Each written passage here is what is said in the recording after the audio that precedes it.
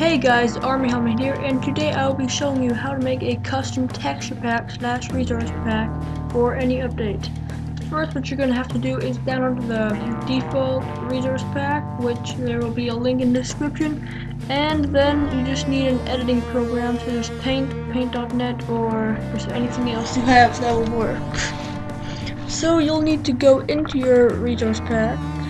Well, first you can just name it to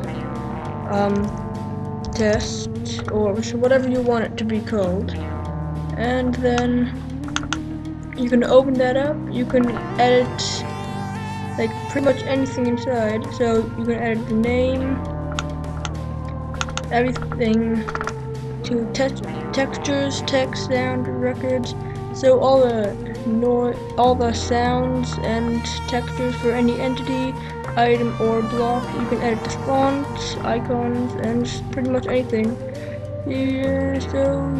So go to textures to show you. We'll go to block and we will edit the beacon. As you can see, when we open it up, it is just the original beacon here. So to edit the block, you cannot edit it from a zipped file, so you're going to have to slide it onto your desktop, and here it is. So I'm going to open with Paint.net, and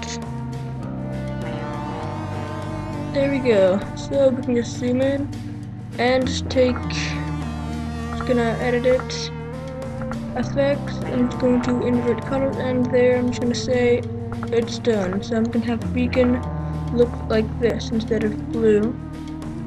So now you're gonna delete the original thing from here, and then bring your edited one into it, and then just delete your copy, or just save it just in case it doesn't work. So then what you're gonna want to do is, well, if you're done editing, you can just close this, and you're going to want to go to %app data %, go into Minecraft resource pack, and this is another resource pack that I made, and then you're going to just put in your resource pack into here, close it, and go into your Minecraft resource pack. I'm going to open test, and